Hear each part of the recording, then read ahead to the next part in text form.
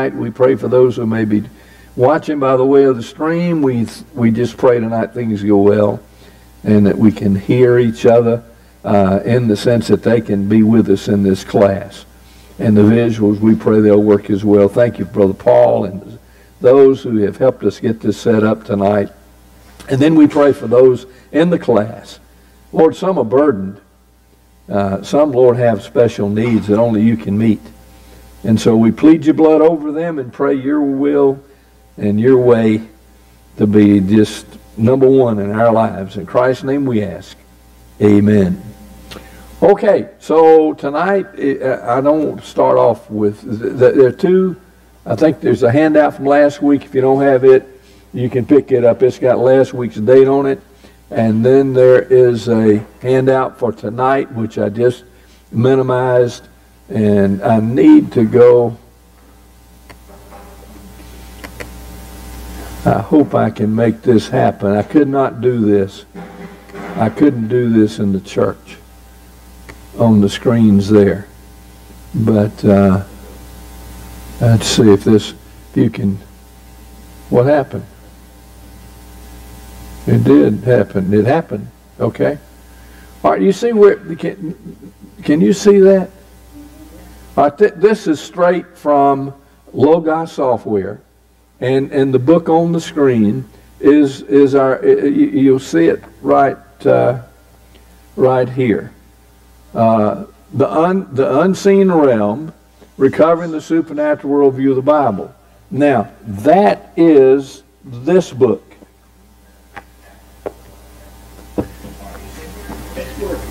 Okay, we're working. Okay, that's this book. Now, that's not your textbook unless you bought it. This is, but I wanted to. I was doing some work today, and this is divided in parts. And the reason I like it, I can't do it with the study you have, but the same author and both books deal with the same subject matter. One is deeper than the other.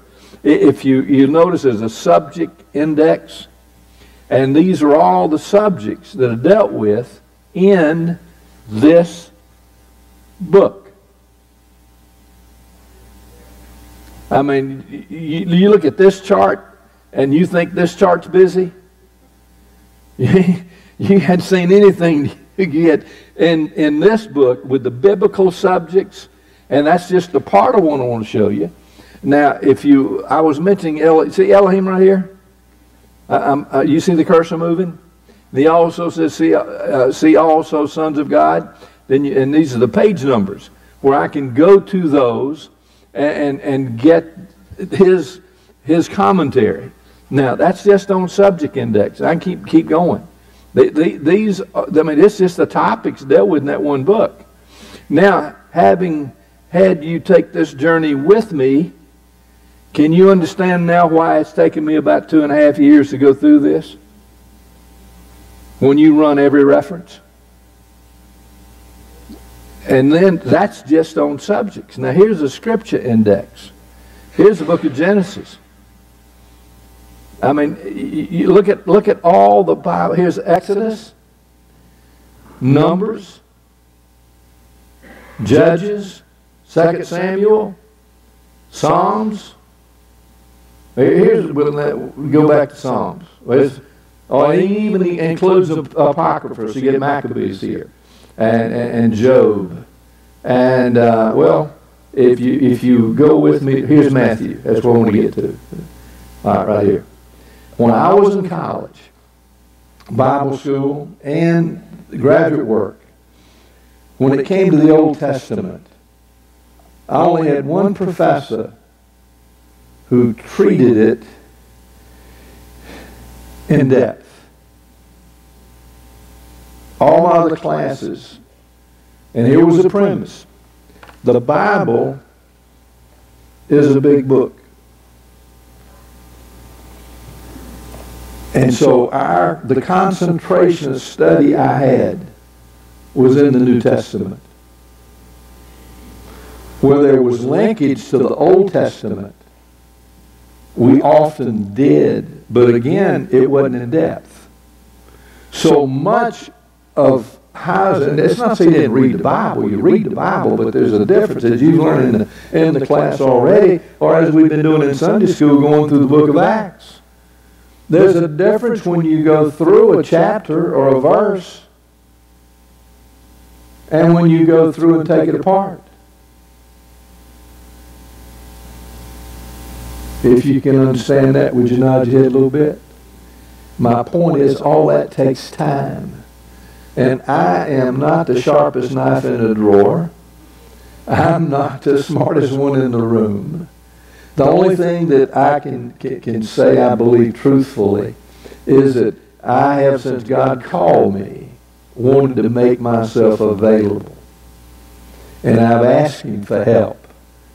And so I just want you to see a little bit of the background. That's just the scripture index. And so having shown you that, I can go back up and here's where I was doing Nephilims before the flood, Nephilims after the flood.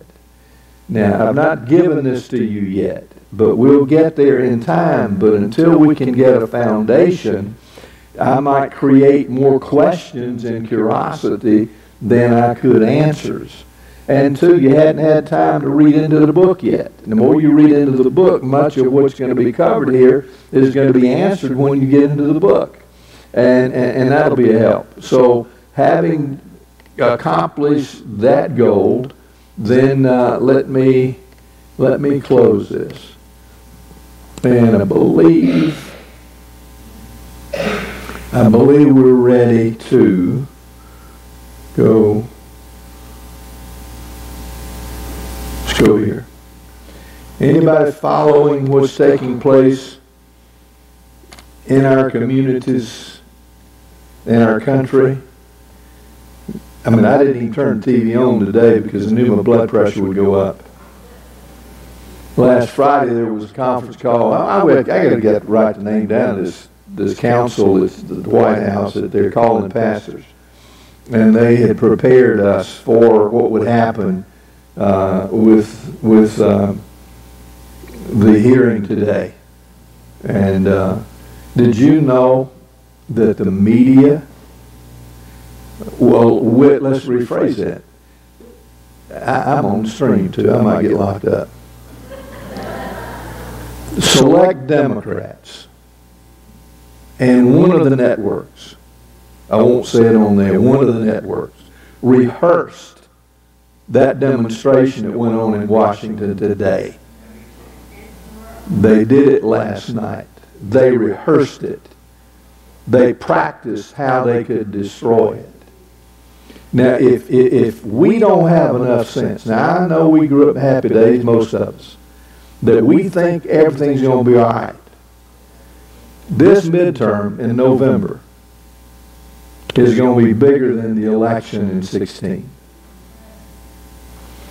Because if they can get majorities, if it's in the House, nothing's going to go. Nothing. And then once they can find a little bit of power, it's going to be one executive order after another executive order. And already, there's a difference. I don't know if Republicans practice or not, but they send out these memos. Have you ever noticed when you get one in front of a microphone and a camera, and then you line 10 up behind them, and they can be from all over the United States, they all say the same thing? That's because they're reading that same book. Well, they publish their books. And at the top of the hit list are conservative, Bible-believing Christians. And we're betting this article this week that SBC, I think this past year has been a year of decline that's gone back 17 years. Less baptisms and so forth. Now, we're falling away. If you can't understand that, we're really in trouble. But I think too many of us want to coast on what we did 10 years ago. And I believe as God leads us here, He got a purpose for us. And if we can't do anything else, we can pray. And that's the purpose of that call they did Friday.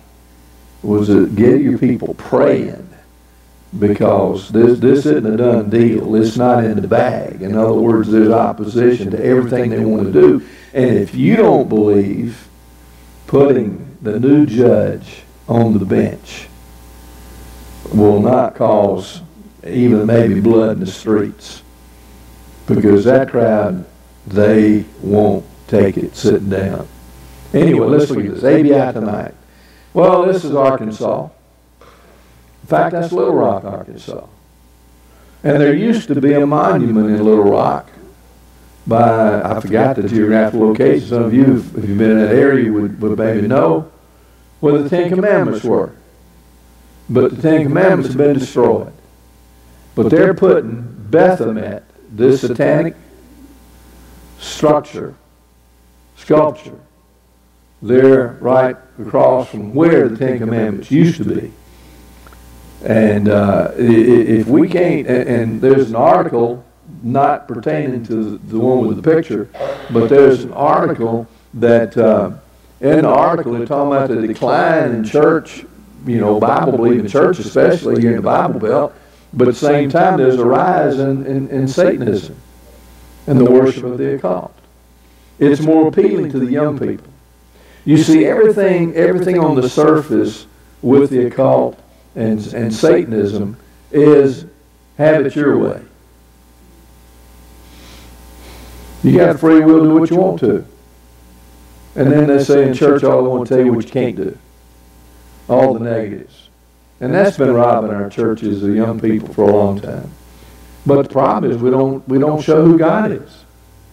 And I hope to do that tonight as we do our study, that we can have a better understanding of who God is, why we're here, and what our future looks like.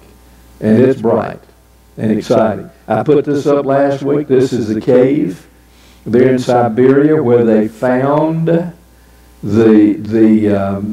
DNA to a hybrid. This is believed to have been a Nephilim. The Washington Post said it was 50,000 years old, and the New York Times said that it was 90,000 years old. But if you're a scientist, what's the difference in 40, 50,000 years? Doesn't matter. I mean, they throw numbers out, and the media never challenges it, and everybody accepts it. In the world we live in, they won't let us do that. We're held to higher accountability. But they found this hybrid. Now, what's a hybrid? It's a cross between a non-human and a human. That article that I had up a moment ago, that chapter on the Nephilims before the flood, he deals in depth with the cross breeding between the two worlds and presents several, I think, pretty reasonable theories. Nobody really knows exactly how it happened, but he presents a pretty good case there. Now take your Bible and look with me in Revelation chapter 21. We're going to take a brief journey, and then we got another journey. But I want you to look at this with me in Revelation 21. And we're going to start with verse 1, and we teach it, but not as I saw it, because this is what, about 2 or 3 this morning, I heard a comment that had to do with the new heaven and the new earth, new Jerusalem, and it registered with me. But if you see John in Revelation 21, he says, "And I saw a new heaven, new earth, and the first heaven, the first earth were passed away, and there was no more sea." And then verse 2 says, "And I, John, saw the holy city, New Jerusalem, coming down from God out of heaven, prepared as a bride adorned for her husband." And we know the bride is referenced in Revelation as the bride of Christ, and I believe it's the church. And then verse 3 says, "And I heard a great voice out of heaven saying, Behold, the tabernacle of God is with men, and he will dwell with them, and they shall be his people, and God himself shall be with them, and be their" what? Their God. Now here's a study a journey I'm on, hadn't gotten there yet. I was shocked when I began to see the number of occurrences in Scripture where we have a visitation, a divine visitation between God and man. It started in the 3rd chapter of Genesis. Before the fall, you go back, 2nd chapter, 3rd chapter is the fall. God came down and walked with Adam and walked with Eve in the garden. And then sin came. In the 3rd chapter, God comes down to walk in the garden, and Adam and Eve are hiding. And that's when God says, Adam, where are you? And Adam says that he was naked. And God says, who told you? You were naked. See, God knew Adam sinned. He just wanted Adam to know Adam had sinned. And sometimes we think we can hide. Now, he was hiding his nakedness with, if it's a fig leaf, Ron has shown us some fig leaves here in Israel that are big enough to be a covering. But we know that in that 3rd chapter, that God is there with Adam and Eve. I don't know that anybody here would debate that. But if we have to have an ending as God had before the sin, before the curse that was pronounced in the 3rd chapter, then we're looking at the relationship we'll have with God, as so did Adam and Eve. Now, I don't know about you, but that sure makes me want to smile. Yesterday, Sunday, I did a lot of smiling. I was blown away. God knew I needed it, but we had a young man who God has his hand on. In fact, I heard someone who made the statement, he's a musician, that he heard a lot of music. But he said, I don't know that I've ever heard anyone play with the anointing that Jacob Klutz had Sunday. And you think about that sweet, sweet spirit that's there. Sunday night I dealt with the fruits of the Spirit. And you don't have to wonder when the Holy Spirit's there. Then you just overcome by the love of God. I mean, it's just you don't have to promote it. You don't have to announce it. You don't have to do anything to bring it down. When God's there, you know He's there. But just imagine walking with God. Here, this verse says, look at it now. This is in Revelation 21, verse 3. Notice what he says. He says, behold, the tabernacle of God, tabernacle is dwelling of God, is with men, and He will dwell with them, and they shall be His people, and God Himself shall be with them and be their God. Verse 4 says, and God shall wipe away all tears from their eyes. And there shall be no more death, neither sorrow nor crying, neither shall there be any more pain, for the former things have what?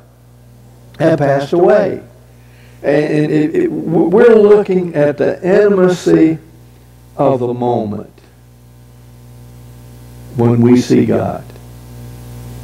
Just for a moment, imagine it when we see God.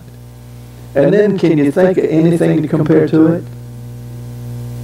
I mean, you can just multiply multiple times every other experience we have. He goes on in verse 5. And he that sat upon the throne said, behold, I make all things, what's this word? New. And he said unto me, write, for these words are true and faithful. So I believe all the Bible is true and faithful. Verse 6, and he said unto me, it is done, I am Alpha and Omega, the beginning and the end. I will give unto him that is athirst of the fountain of the water of life, and I'll give it what? Freely. Now what is that? What is this fountain of water? This fountain of the water of life? Well, the handout that I gave you is going to go into depth in a bit, but you don't have to look at it now because I hadn't We're going to get a little bit further in a moment before we do it. But notice now, we have, well, let me do verse 7, and that'll help us see it. Verse 7 says, he that overcometh shall inherit how many things? All things, and I will be what? His God, he shall be my what? My son. Right here, he that overcometh. And so begin to study on that a bit. Overcome. How many times is it in the Bible?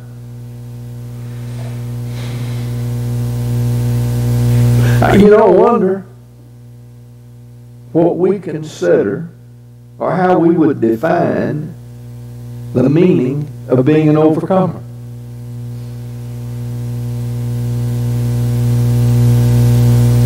Have you ever had to overcome some things in your life? And every person here with any health issue, you know that's absolute truth. But have you ever had to overcome maybe a spiritual issue?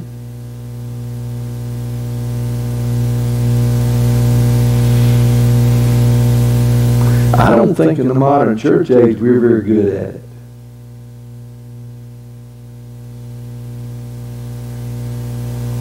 But I want you to know tonight there's one thing that you put a real star around, an asterisk or a circle or underline or put it in bold print, is how many times we're going to see God's admonition to us to be an overcomer.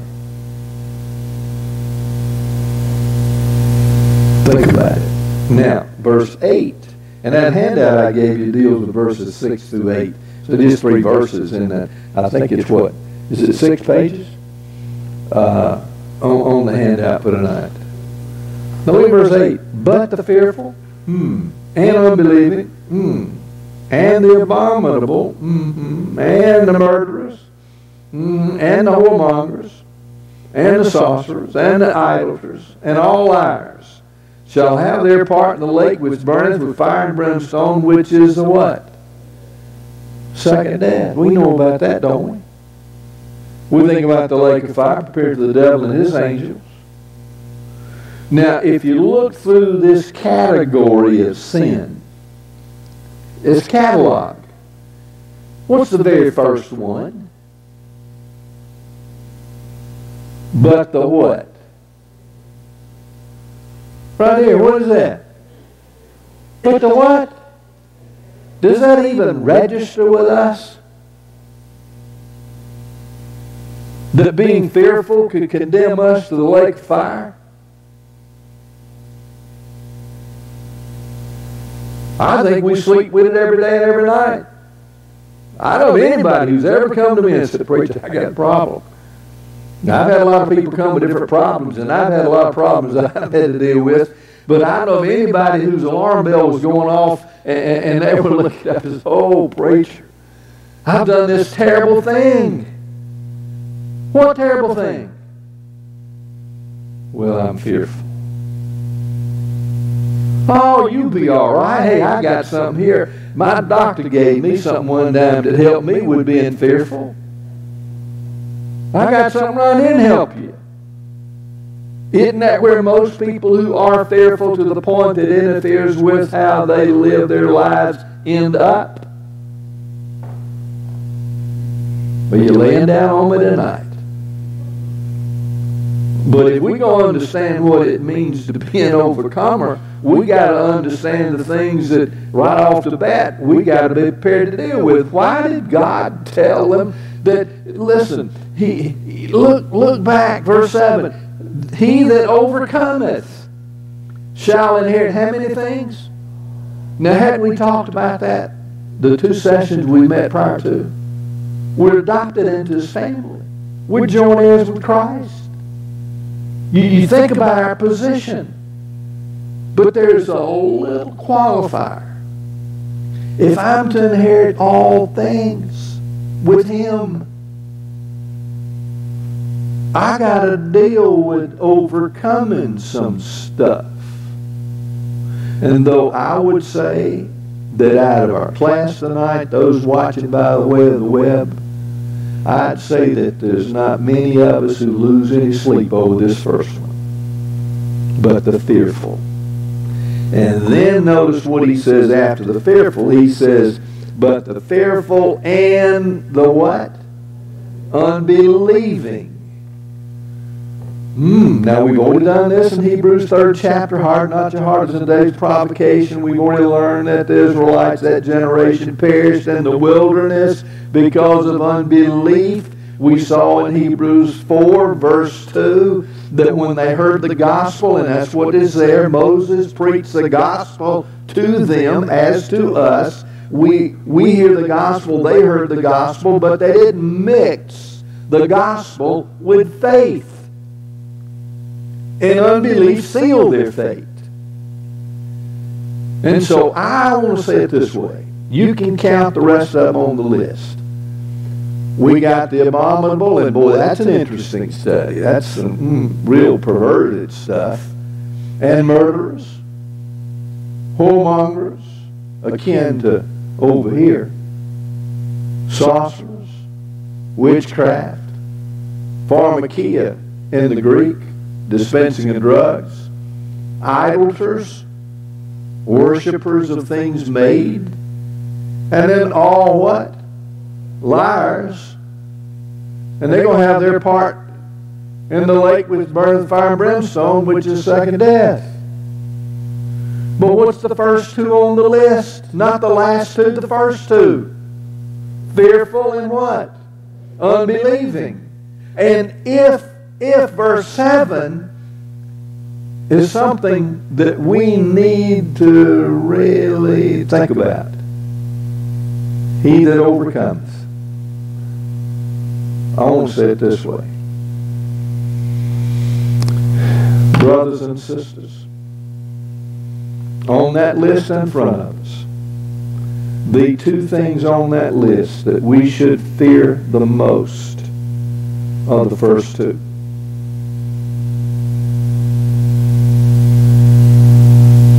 We are socially programmed against the abominable, against the murder, against the whoremongering, against the sorcery, the pharmakia, the idolatry, the lying. Socially, we're programmed about that. But when it comes to the fearful and unbelieving, we can hide that real well. And most of the time, only we know. Only we know. Some on that list, people pray every day, God help me with this. Help me with these thoughts. Help me with this battle I'm in. But I wonder how many go to sleep saying, God help me with I'm just fearful. Now you believe if we ask God to help us with our unbelief and being fearful that He would? Absolutely. It would be in the family. Yeah. The fear of failure, I believe, is one of the greatest fears. Greatest fears. Ma'am, I think worry would really be the evidence that we're fearful. I mean, it would be a manifestation that's gnawing on us. And there are many other ways that you can see it. But the reason I'm spending some time on this and hit it pretty heavy and hard is this. I don't know why I didn't link it more emphatically. But you see, my responsibility as a shepherd is to try to help the flock with the things that are the most difficult to deal with. And there's so many ways we can hide it. And we can put other labels on it. But at the end of the day, this is where, and that handout I gave you has got verse 8 in it. You're going to see more in depth in the handout. I think it's 6 pages, but you'll see verses 6, 7, and 8 dealt with. And I believe as you get that open, let me stop just a moment. Let's maybe I should have And I didn't, let's see here. Here it is. Here it is right here. Let's see. Here we go. Let me make that. I can make that bigger, bigger, bigger. Bigger, bigger. Okay? Can you see that? Is it better? I think so. Now, we're in Revelation, chapter 21, verse 6 through 8. And I don't know why I got some of that verse cut off. I know why. I didn't get to the front of it. Here we go. Heaven and earth now. Look, believers, there will be the citizens of the new heaven and new earth. Note that God himself is speaking. And we got to note that in the text we're in. God himself speaking. And then if you look, first thing I got highlighted, the citizens of the new heaven and earth will be those who thirst for life. What does it mean, thirst for life? Well, if you look with me here, there's a study that was done by a pastor who is totally anonymous. And he did it through the whole Bible. No one knows him. I think a friend told me, would not identify the man, but I believe he's from Winston-Salem, North Carolina. And it took him 20 plus years. He did not copyright his study. It is from a series called The Preacher's Outline Study Bible. And it's something, what you're looking at right here, some of the best stuff I've got in my library is what this man did. And did not draw a royalty on it. It is published, they do sell the books. But from what I understand, the proceeds from the books goes to a mission that he wanted the money to go to. And I learned that from someone who knew him, that when he hit a verse and he couldn't figure it out, he just walked the streets way in the night praying, God, you got to help me. You got to help me. Show me. Show me where it meets. And look what he said. Look under that first point. The citizens of the new heavens and earth will be those who thirst for life. And then if you'll notice, to thirst after life means that one thirst. Now look at this.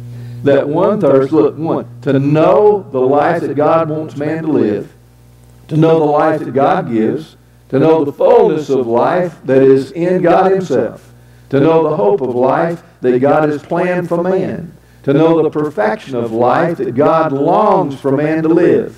Hey, isn't that good? And then if you'll notice, simply stated, to thirst after life means to thirst after the life that God gives, to thirst after God himself. And it means this: to know God, to fellowship, commune, and share with God. To know the salvation, forgiveness, and cleansing of God. To know the hope, the assurance, and the security of God. To live for God, to obey and follow God. And then the person who thirsts after God will be a citizen of the new heavens and earth. And then he goes to point 2 next. The citizen of the new heavens and earth will be the what? Overcomer. And it's there. So I wanted to give that to you, not knowing how much time we might have to. Let me back. That thing just didn't want to do right tonight. Let's see right here. Let's see right. I did jump the whole page. Let's see, what did it do? What did it do? Well, we might have to pray again. Here we go. He ties in so many other Bible verses that we're going through here. We're going to get to that 8th verse. It's where we're creeping along. I don't know why it's jumping so deep. I'm on page 3 now. You should be on the same page that I am. And if you're watching by way of the stream, I hope I don't get you seasick. But that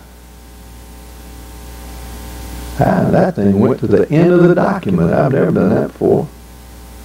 All right, here we go. That's 3. Let's go to 2. Look at this. Right here. Here we go. The citizens, now look at this, the new heaven and earth will be overcome. The overcomes the person who overcomes the world and remains faithful and loyal to Christ. It means the person who remains pure and follows the Lord Jesus Christ. The overcomes the person who conquers all the temptations and trials of life. 2 great promises are made to the overcomer. Number 1, He will inherit all things, and all the new heavens and earth, all that offers. He will be a son of God. And then you got to quote John 1:12 that as many received him, unto them become the sons of God. That's the B'nai Elohim. And then we have Romans 8:14 through 7. That's adoption. We've done it. And then also you got the heirs in Galatians 4:7. And then you also have that ye be blameless and harmless, the sons of God, without rebuke, in the midst of a crooked and perverse nation, among whom you shine as lights in the world. That's Philippians 2:15. And then also we have the next quote, that which we have seen and heard declare we unto you, that ye also may have fellowship with us. And truly our fellowship is with the Father and with His Son, Jesus Christ. And that's 1 John 1:3. Now the third point that he makes, the rejection and fate of the people who will be rejected are clearly spelled out. What a tragic list it is. And here's that first point. The fearful are cowardly, those who do not confess Christ because they fear what others may say, those who are afraid to give up the world and deny self, those who fear taking a stand for Christ, those who fear the fellowship, or become identified with Christian people. So this is, again, a take on this matter of being fearful. And again, I don't know that bothers a lot of people. And then you've got quotes from Matthew 10:32, where he says that he'll confess us before men if we confess him. We confess him before men, and then he'll confess us before the Father in heaven. And then if you'll look with me, we're getting to the unbelieving. That's this bullet right here. The unbelieving, those who do not believe that Jesus Christ is Son of God, the Savior of the world. Those who reject Jesus Christ, His death and the cross for their sins. Those who profess Christ but live hypocritical lives, who show by their sinful behavior that they do not really believe Him. So he's dealing with a matter of unbelief. And then if you go with me to page 3, we're gonna continue our little journey here. He's going to deal with the matter of those who reject Him. And let's go a little bit further, because I did plan to go through the entire handout, because that's why I gave it to you. I wanted to stop right here.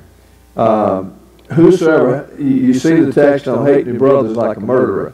And then this next bullet, the whoremonger, or immoral, those who are sexually impure, those who commit fornication or have sex before marriage, those who commit adultery and homosexuality, and all other sexual acts that God forbids, those who look and lust, read and lust, think and lust. And so he has, driven a stake down pretty deep right here. And then he goes to the scriptures to supplement what he has said. You've heard that it was said by them of old time, thou shalt not commit adultery, but I say unto you that whosoever looketh on a woman to lust after her hath committed adultery already in his heart. So he's just outlining from various sources the temptations. The sorcerers, those who engage in astrology or witchcraft, devil worship, spiritism, seances, palm reading, fortune telling, and all of the forms of false belief that claim to reveal and control one's fate, life, and destiny. And it's somewhat shocking to learn the number of people who, as you might do your daily devotion, their daily devotion is getting a horoscope and to see what kind of day they're going to have. And that's from top to bottom in society. I mean, there's some people, if the horoscope doesn't read right, they won't fly that day. So we have to be careful about these things. Then he goes to idolaters. Those who worship idols, whether idols made with one's hands or just conceived in one's mind, those who have an image of what God is like and worship and follow that image instead of following the God revealed by the Scriptures, those who put the things of this earth before God, those who give their primary attention and devotion to someone or something other than God. Now, I felt like when I saw this, boy, he really put a fence around it, because I think that people have the idea, because we've seen movies and other forms where people might be idol, worshipers of idols. And people say, well, I don't bow to an idol. It's not the act as much as it is how much of your heart is captured by it. If we love anything more than we love God and the things of God, that's where the problem is. And we need to understand it. Now, what you signed up for in this ABI class is exactly what we're doing tonight. I mean, some of this would be virtually, I won't say impossible to, I could not do on Sunday morning any in-depth study that we're doing now. It would be almost off the page. But the people on Sunday mornings are the ones who need to hear this. Our society is totally done flip-flop. Right is made wrong. Wrong is made right. Things that at one point in time were identified as sin are now identified as being a sickness. And that's from alcohol on. And one thing that I've marveled at, and this is, there are too many theologians, too many pastors who are winking at the rewriting of our morality laws and don't take this into consideration. Did we not read a moment ago that if a man looks upon a woman to lust after her, that in his heart is committed adultery? Lust, and I mentioned this, I guess, Sunday night, lust led to the downfall of the fallen angels.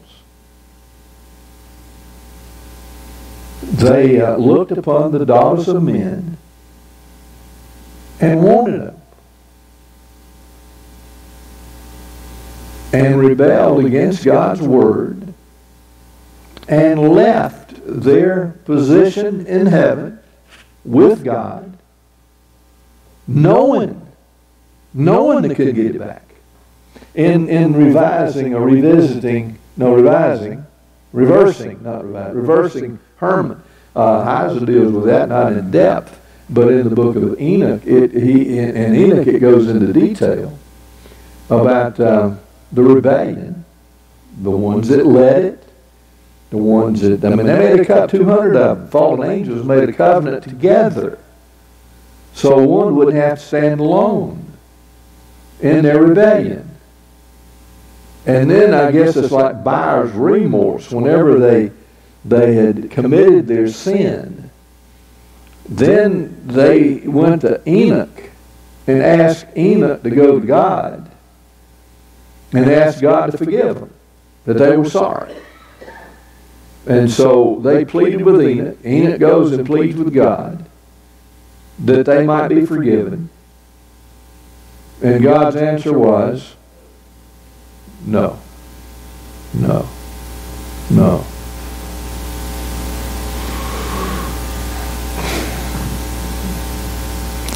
Our best day has been that of a believer,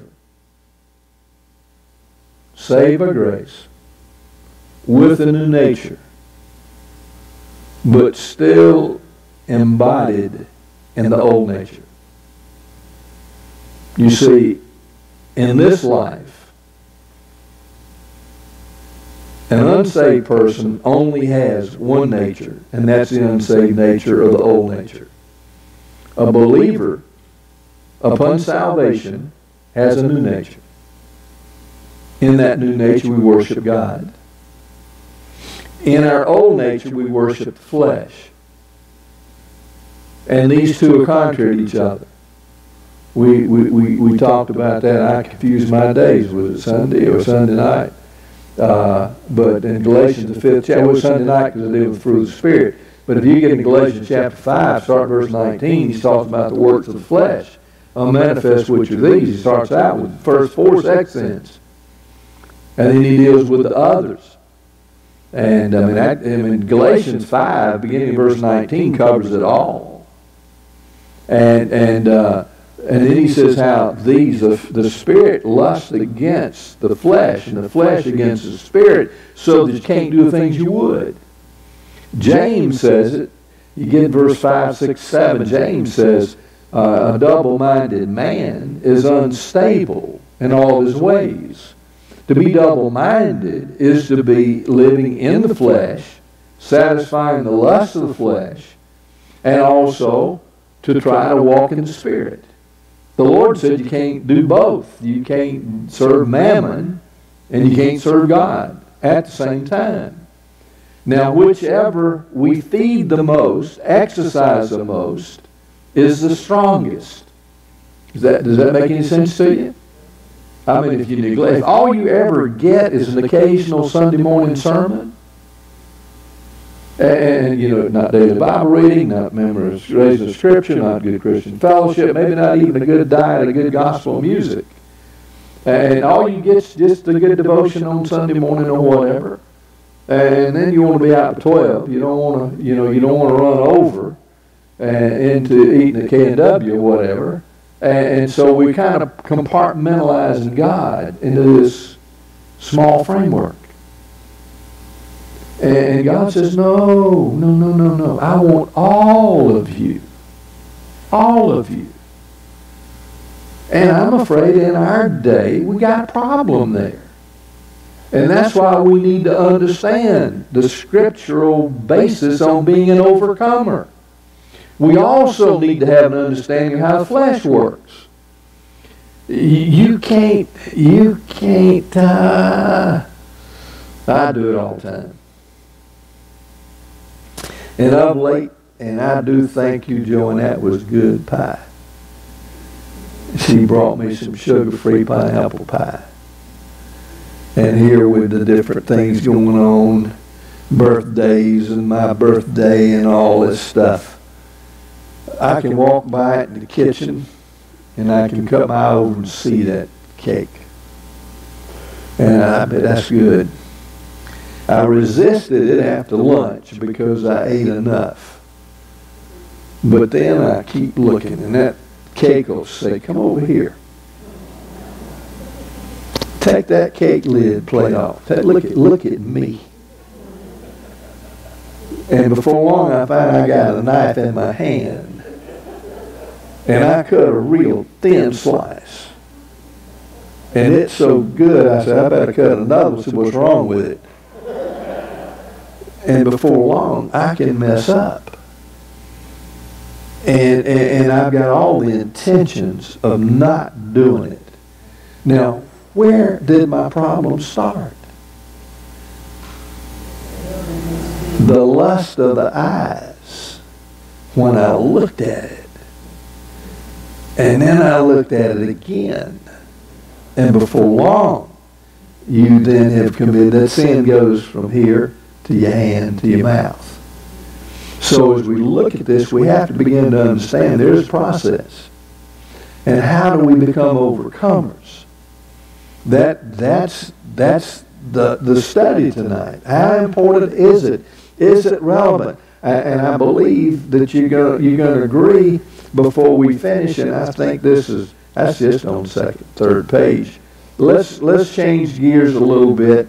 I've got the handout. You can go through it.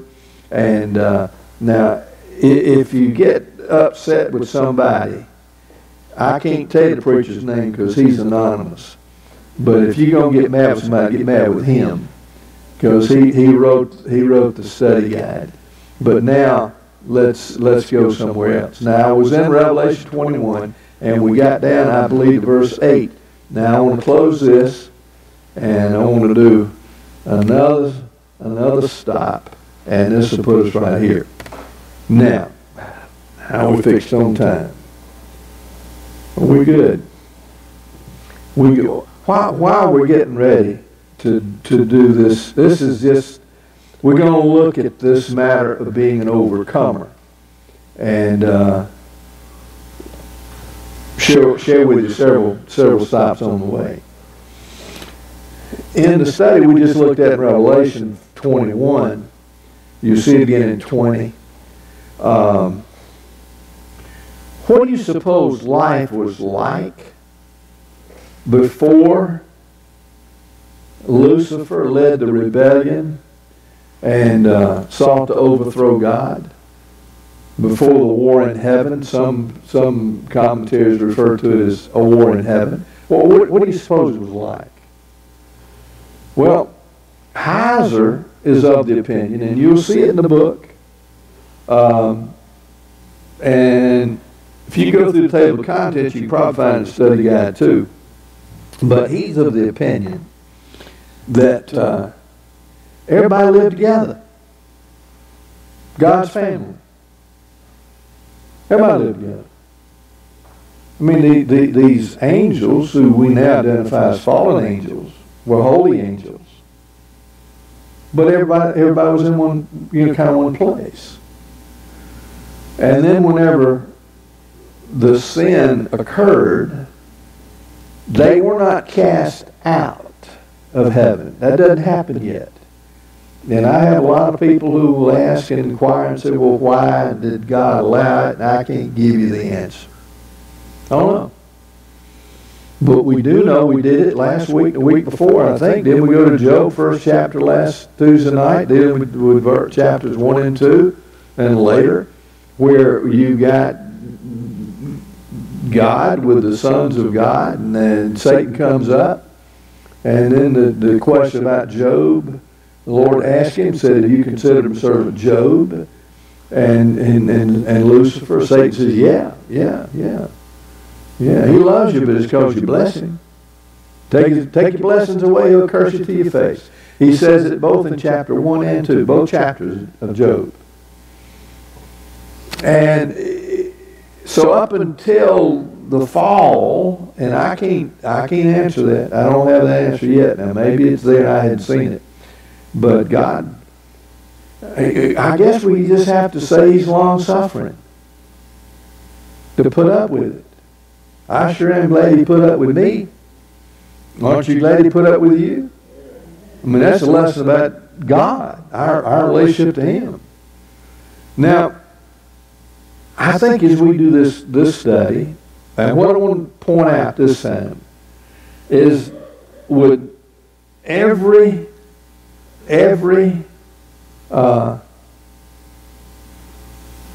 occurrence of overcoming, there's a reward.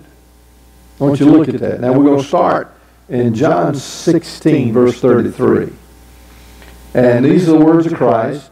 If you got read out of the Bible, these are in red. And the Lord's speaking to what he says. These things I have spoken unto you, that in me you might have, what's the word?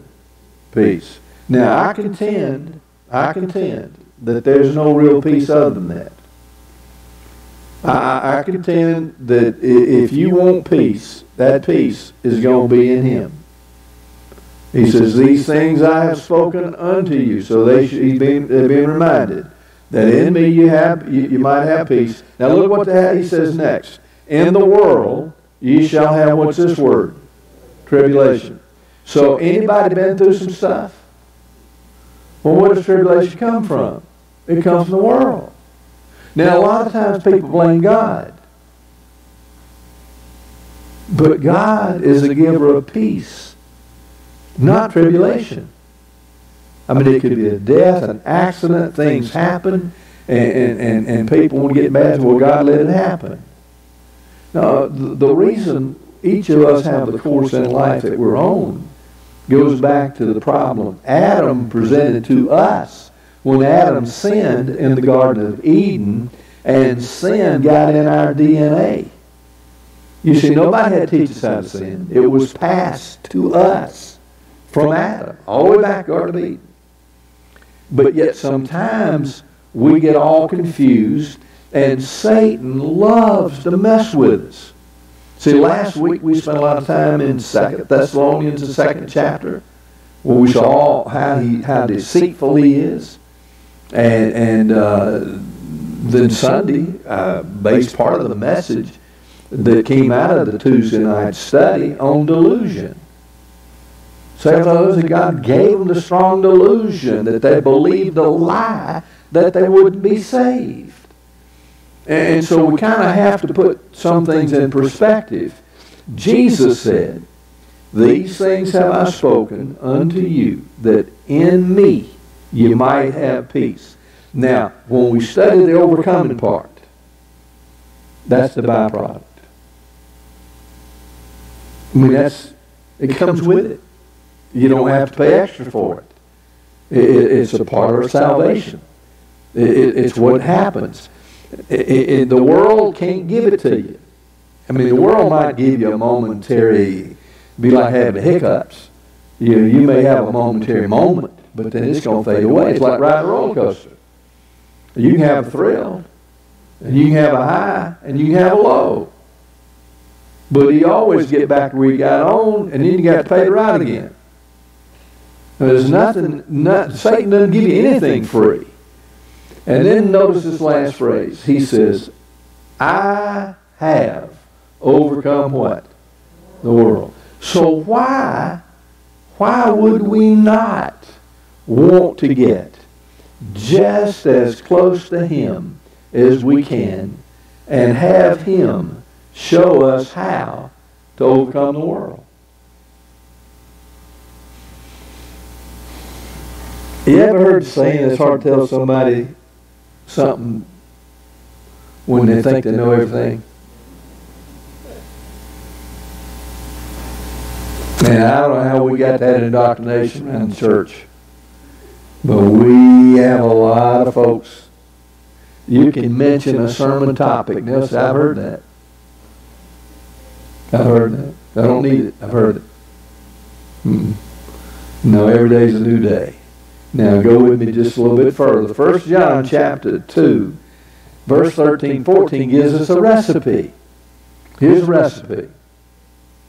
"I write unto you, fathers, because you have known Him that is from the beginning."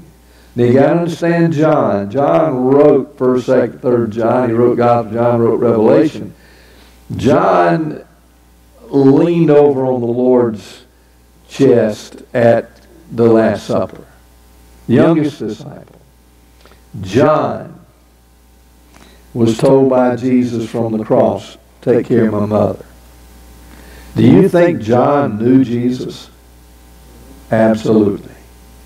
And notice what John is saying. "I write unto you, Father." He's talking about fathers. This is older generation. You have known Him that is from the beginning. So in the beginning would have been Bethlehem, or His ministry at baptism. "I write unto you, young men, because ye have overcome the wicked one." And I look at that. That's interesting that he identified the older men. He says the fathers. You know, because you've been around the longest. And then you younger guys, he said, because the young men, because you've overcome the wicked one. "I write unto you, little children, because you have known the Father." And I suppose in that childish stage, when I was saved, I started out as a babe. And then I grew a little more and became a child. My relationship with my father was much more intimate when I was a baby and a child than when I was a teenager. When I got to be a teenager,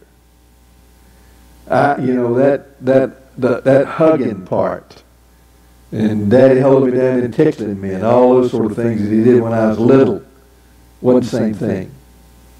And so here you got a model in spiritual growth, I believe. So the children, he says, "I write unto you, little children, because you have known the Father." That's an intimate relationship I believe the babe Christ has with the Lord upon salvation. Now, let's go with me. In verse 14, he says, this is chapter 2, verse 14, "I have written unto you, fathers, because you have known Him that is..." Wait a minute, that didn't work good. Probably because you... Oh, yeah, we did. Let's go back. 13, it reads almost the same. And then 14. "I have written unto you, fathers, because you have known Him that is from the beginning. I have written unto you, young men, because you are strong, and the word of God abides in you," and that clears it. "And you have overcome the wicked one." And then and you're going to jump over to chapter 5, verses 4 and 5. Look at this with me, because here we get into a defining of what we looked at in chapter 2. He says, "For whatsoever is born of God overcometh the world." So it starts out with spiritual birth. If we're all on that page, and nod your head a little bit. All right, now, "And this is a victory that overcometh the world, even our," what's the word? Faith. Now, how big is faith? You remember those warnings we had in Revelation 21:8? He says, "But the fearful and unbelieving." And here he's pointing out, "And this is a victory that overcometh the world, even our faith." And then you gotta see. I hope Romans chapter 10 verse 17. Well, not 17. Faith comes by hearing the word of God. So faith 34. What about verse 14? You got, as we read God's word, our faith will grow. I would say this tonight: if you've been involved in ABI just the 3 weeks, and that's led you to look at verses in your Bible that maybe you hadn't seen before, or you prayed God to give you some clarity, already your faith is growing. The Word of God grows our faith. And then in verse 5, "Who is he that overcometh the world? But he that believeth that Jesus is" what? Son of God. Now, what is that big? That you believe Jesus is the Son of God. You remember a little bit ago we talked about what it must have been like before the angels fell and led to all the commotion that was in heaven, and how man had a relationship with God, the Garden of Eden, before man sinned, and then that sin interrupted that fellowship, and that had to be restored by the sacrificing of 2 sheep, one for Adam, one for Eve, and that was restored. And then Adam and Eve could have fellowship with God. I mentioned earlier, I'm looking at the number of times in the Bible where we see God having a personal conversation with man.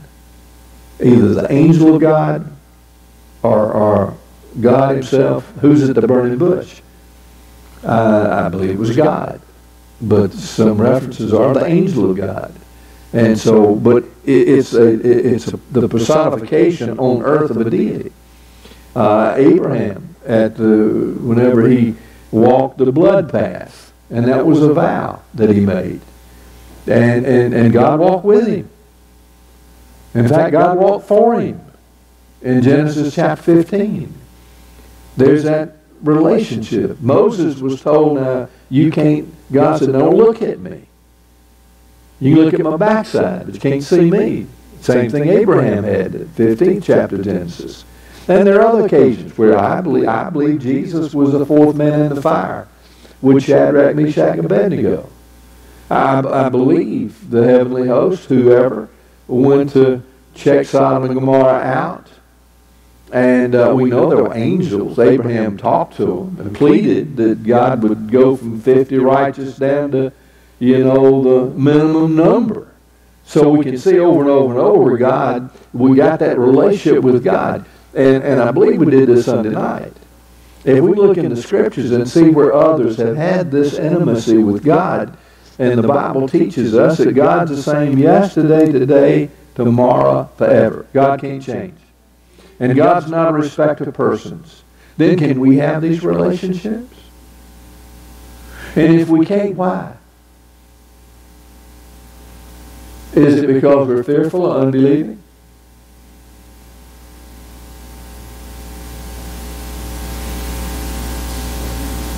Tonight has been the quietest you've ever been in Bible study. So I'm gonna believe that you're thinking that we're stirring a bit. Now go to verse 7, that chapter, same chapter. Wait a minute, no, 1 John 4 and 5, no, chapter 2 in Revelation. We're going to verse 7. Now, note this. Here's where the promises start. The Bible says, "He that hath an ear, let him hear what the Spirit saith unto the churches." To him that, what's the next word? Overcometh. Here it is. And will I give to eat of the tree of life, which is in the midst of the paradise of God. Now what do I need to do? Well, I can overcome if I claim 1 John 5, 4 and 5. For whatsoever is born of God overcometh the world, so I'm saved. That's my first qualifier. And then the victor that overcometh the world, even our faith. And then who is he that overcometh the world but he that believeth that Jesus is the Son of God? Is that within reach for all of us? Absolutely. And so here, can we all get to the tree of life, which is in the midst of the paradise of God? Who's that for? Can you say us? You say, well, what will life be like? Well, in Revelation, we study and learn a lot about judgments. But we also have a lot of rewards. And I'm afraid the judgment sometimes overshadows the picture of the rewards. The judgment Satan will use to scare people away from Revelation. So if you never study Revelation, you don't know about this promise that's here. And who is it to? It's to those who overcome. Now go with me, please. Revelation 2, verse 11. Same chapter. And if you'll note, this is to the 7 churches in Revelations, chapters 2 and 3. Now, he that hath an ear, let him hear what the Spirit saith unto the churches. He that overcometh shall not be hurt of the what? The second death. What is the second death? Can you say the lake of fire? Okay, isn't that a pretty good insurance policy? Now, if you back up, we get to drink from the tree of life. We drink the tree of life, what does that mean? Exactly. Exactly, because that's why Adam and Eve were expelled from the Garden of Eden, was if they had eaten the fruit from the tree of life, they would have been doomed forever, and we too, without salvation. And so that's why they were expelled from the Garden of Eden, and it was protected. Now we see that we have this promise in being an overcomer. You get tree of life, and then also the second death, verse 11. Look at verse 17, same chapter. He that hath an ear, let him hear what the Spirit saith unto the churches. Now, this is the third time we've done this. How do all these verses tend to start out? He that hath what? An ear. You think God's trying to tell us something?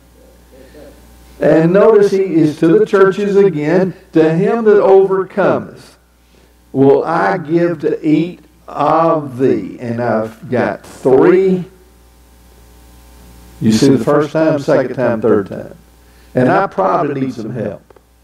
And I guess Walter and Joe, they've been in the class the longest. And so they probably can help me with this. But look at this with me. What is he saying? To him that overcometh. We've already studied that. We know our faith. We know how it works. Will I give to eat of one hidden manna. Notice next with me. And will give him a white stone.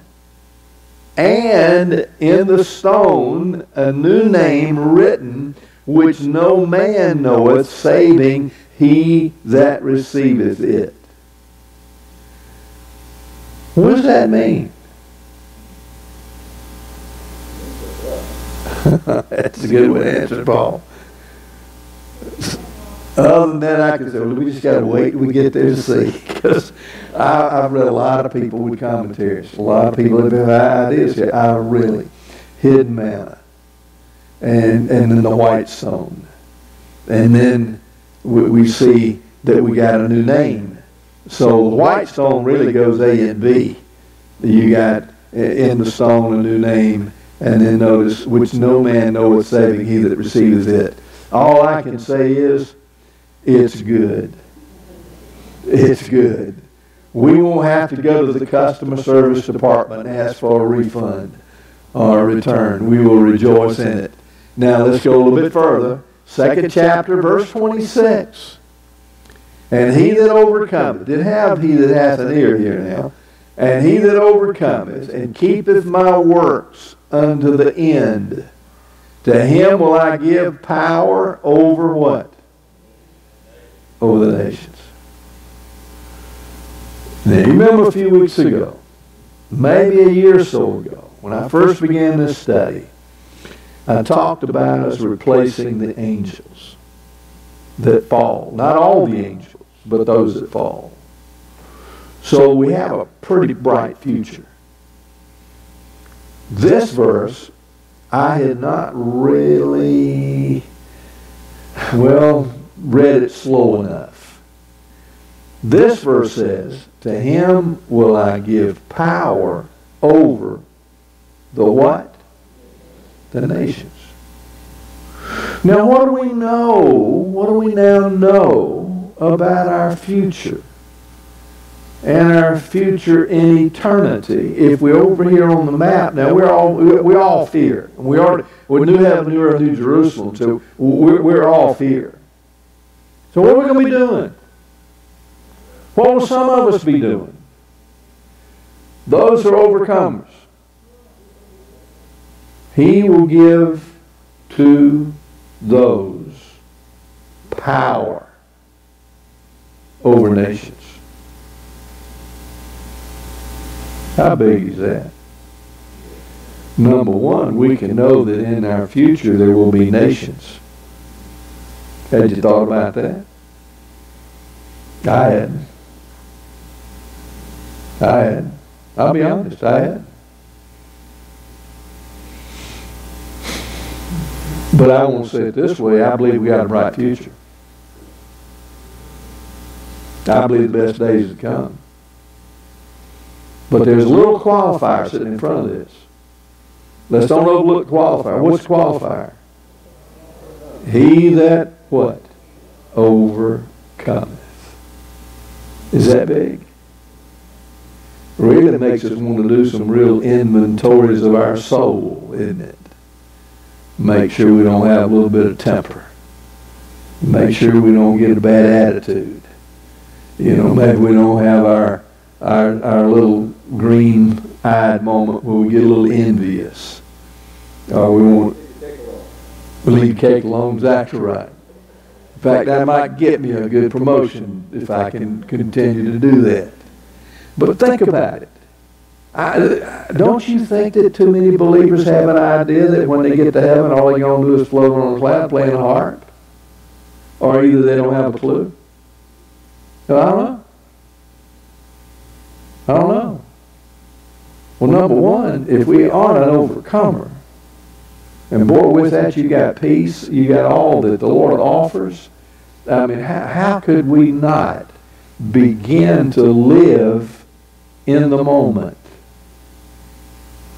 In the moment.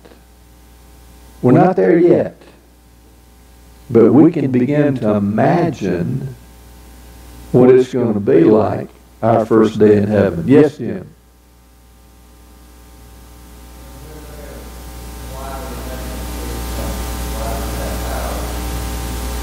I didn't quite catch the first part of the question. I know the last part had to do with power. Yes, sir.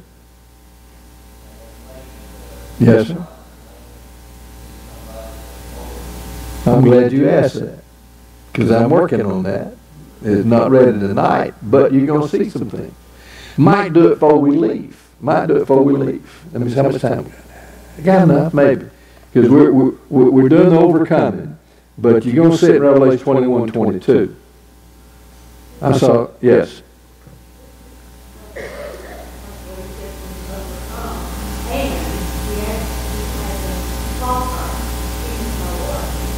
Yeah. He did. Keep to work. Yeah. Yeah. Works is just to love Him. I mean, that's just a part of what it is in our Christian walk. It's not something that we would do like a. It's not putting us under the law. You see, He said it this way: "If you love Me, keep My commandments." So the love we have for Him will dictate the manner of life that we live. And so for us, that's just going to be, it should just be a piece of cake because we love him enough. Oh, you like that, didn't you? Well, all right, Walter, help me out of this.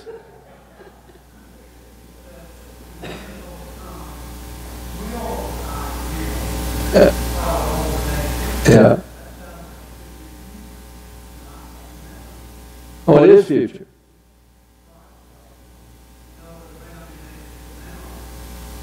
No, it's future. It's totally heaven. Yeah, we're looking at the reward at the end of the journey, so to speak. Here, we're gonna get there.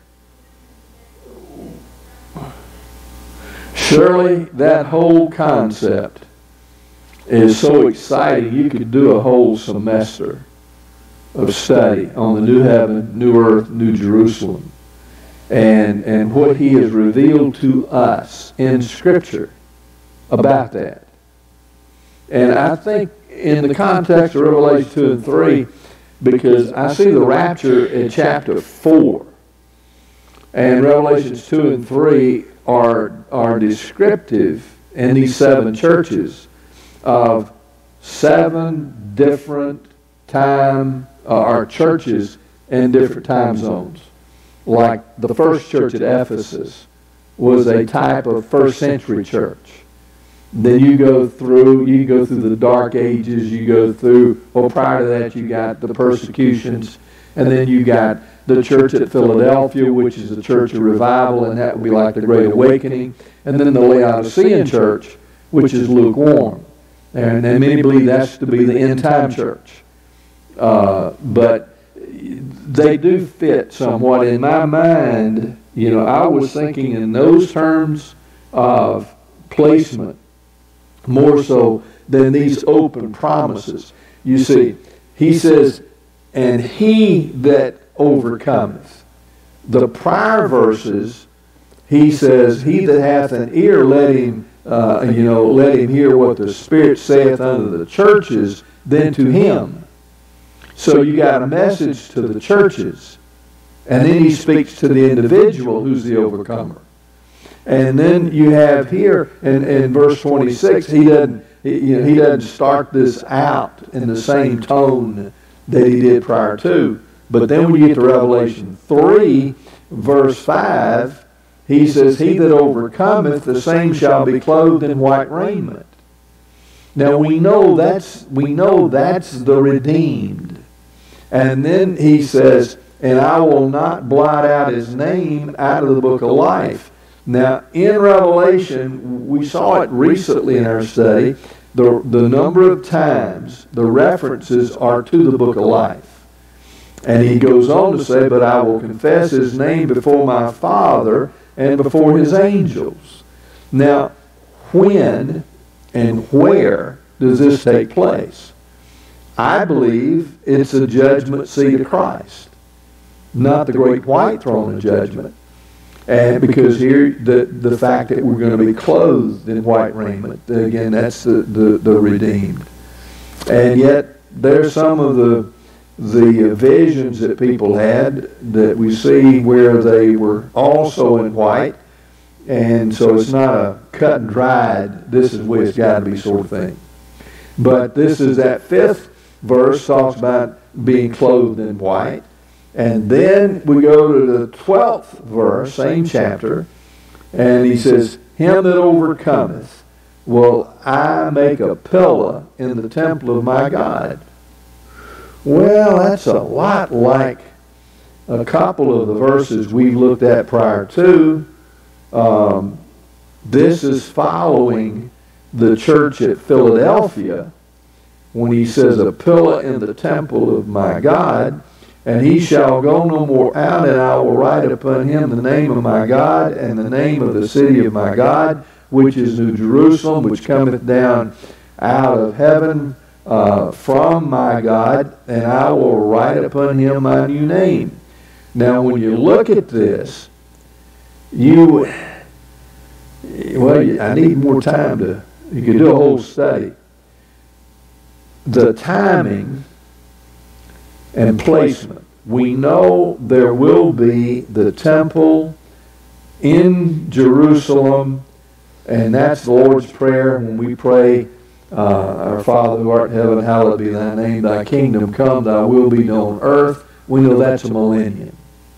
That's his earthly reign. We know after the millennium, the heavens, new heaven, the heaven, the earth, it's all destroyed by fire. That's depicted right here. There's fire judgment. And then we've got the new heaven, new earth, new Jerusalem that's going to come down. Now, we're going to see it in a moment, not tonight. Next week I'll do it. In Revelations 21:22, we're going to see some things that are interesting about what's in New Jerusalem and what's not. And that's going to be, I hope, a blessing to see it, but interesting. And you also go back to Jim's question a little bit ago about this power over nations. Let me do that. How much time we got? All right, let's go. All right, let's go to verse 21. And let's look at this for a bit. Verse 21, third chapter. I want to get here especially. Now this is Laodicean church. He says, to him that overcometh will I grant to sit with me in my what? My throne. Even as I also overcame and am set down with my Father in his throne. If you look in verse 21 and think about what he has said. Now we know we're heirs and joint heirs of Christ. But whenever he says, notice, to him that overcometh will I grant to sit with me in my Father's throne. What? What does that mean? How big is that? Well, go out there and start counting stars. We go out there for a moment and realize as you look up into the heavens, wherever it may be, New Jerusalem coming down, out of God from heaven, you get up there and you look, and you say, somewhere up there is God's throne. And also God's future throne, because the old one is going to be destroyed. New heaven, new earth, new Jerusalem. Everywhere Satan's ever been is going to be cleansed by fire. He makes all things new. And somewhere up there is his throne.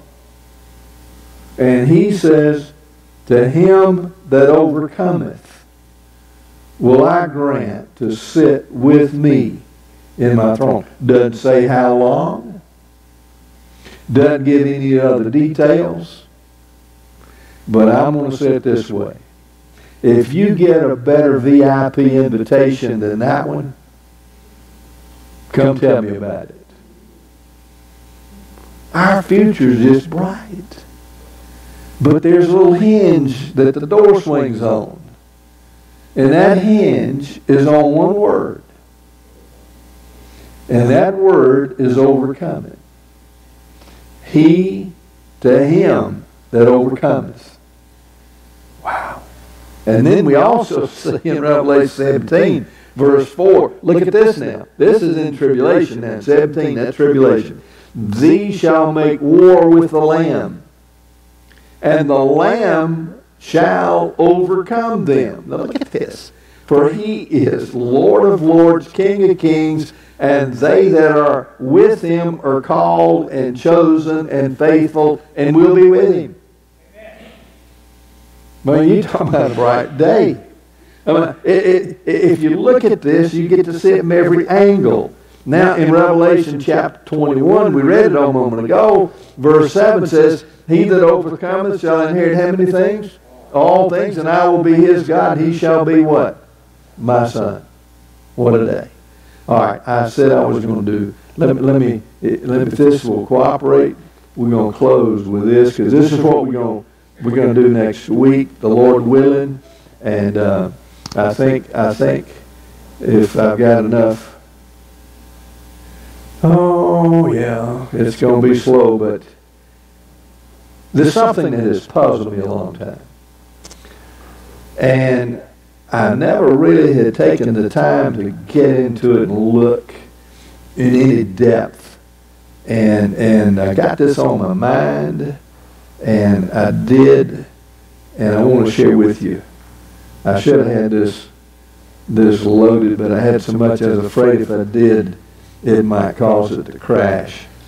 But it's Revelation 21. We just did that verse. Now, I think you can see it when I make this a little bigger. I hope you can. You see that? All right. Now, we just looked at verse 7. Here's the fearful and unbelieving.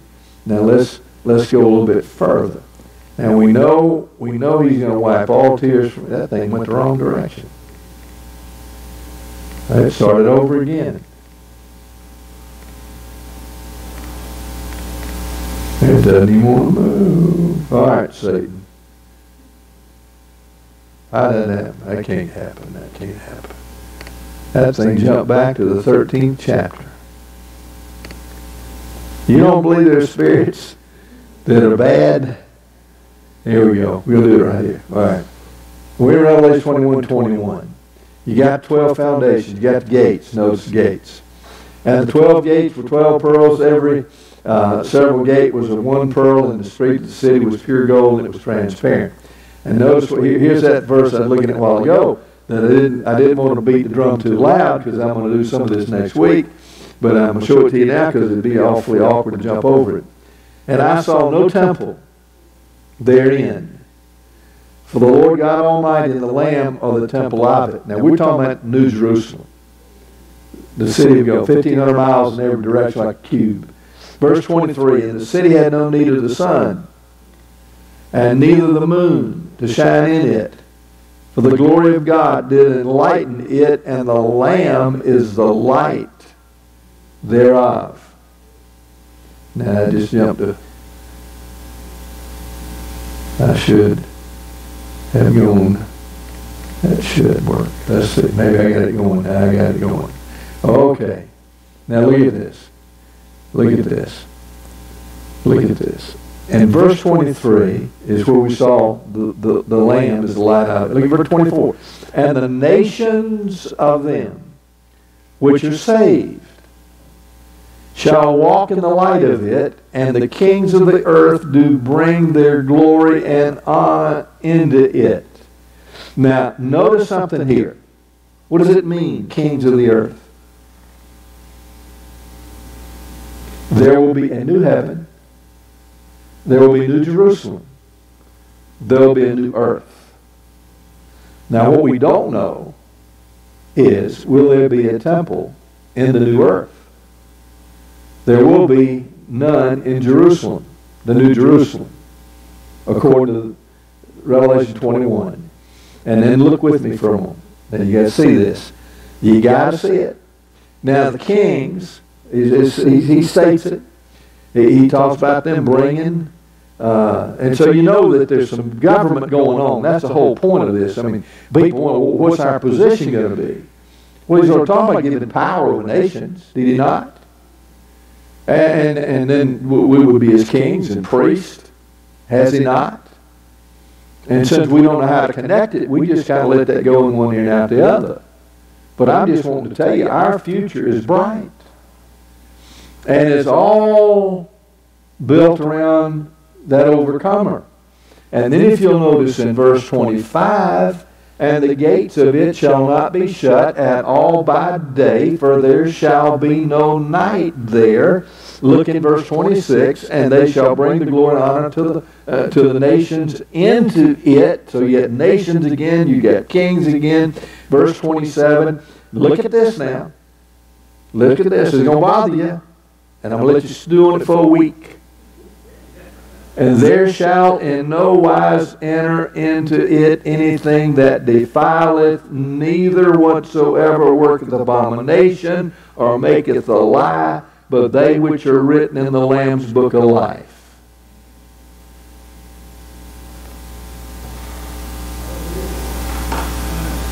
Now, some of you burning the sawdust. It isn't what we read, it's what we didn't read.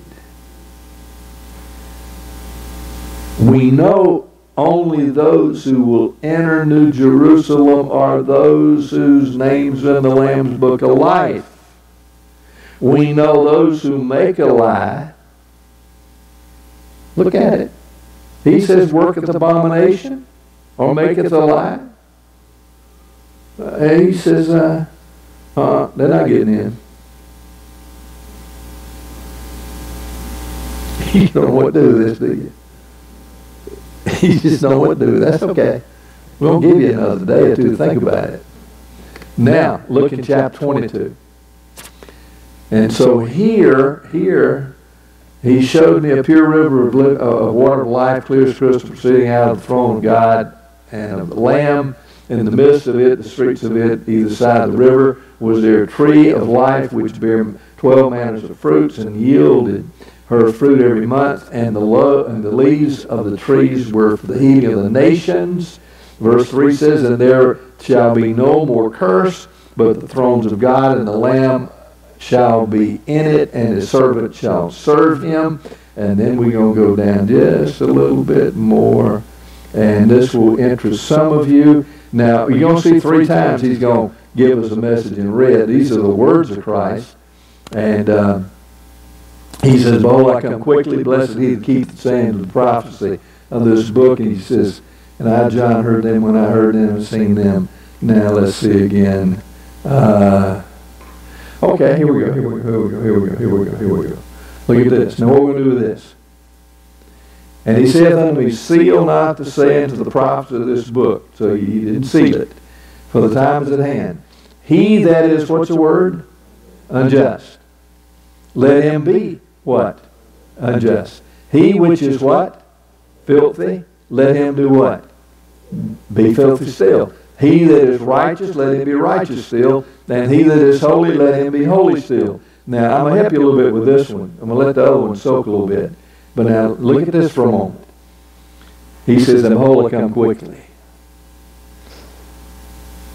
The moment of his coming. There's no repentance. The unjust, the filthy, facing unjust, filthy. The righteous facing righteous. So what should that tell us? We better live looking up, hadn't we? If we live looking up, we got nothing to worry about. Now, let me help some of you. I've been stewing on this a long time. Verse 14. He says, blessed are they that do his commandments, that they may have right to the tree of life, and may enter in through the gates into the city. Now, is that in heaven? Is that is that millennium? Is that eternity? Where is that? Because in my mind, I had things pretty pre-programmed that we would be almost like robots. But see, we got free will. You got to remember. And if we can't get our will tamed here, we got trouble. But now look at this. Anybody see in verse 15? Do you see verse 15, Susan? All right, now look at this. For without are dogs, and sorcerers, and whoremongers, and murderers, and idolaters, and whosoever loveth and maketh a lie. What does dogs have to do with all that? Well, I am happy to report that it does not have anything to do with the four-legged dog, but a two-legged dog. And actually, it's sodomites. And I did a lot of book burning to get consensus and commentaries. And why it was translated that way, there's no real explanation for it. But in the Greek here, it's not a four-legged dog. It would be more, and that's in line with those that are condemned as well. So next week we're going to look at some more things that I believe will be a blessing. And I'm sure we're out of time, 4 minutes, so let's pray. Heavenly Father, help us grow in grace, freshly fill us with the Holy Spirit. Lord, there's so many ways I believe you're trying to tell us it's time to look up. From the earthquakes to the volcanoes, to the falling away, just the evil, the wickedness that is in our day. Lord, we got family and dear friends that we love, and the world is so entangled, and it's so easy in the flesh to get all tangled up in the world, and people have better intentions. They want to do differently, but they seemingly get trapped. But Lord, last Sunday, through one young man, you breathed on him, and a breath swept across our service. God, we know that in our best efforts, we're going to come up short. But we know if you breathe on us, and you breathe on them, they'll find you irresistible and altogether lovely. And we believe they'll be saved. Help us, God. We give you glory. In Christ's name, amen. Well, thank you for your attentiveness. Yes, Brother Harvey.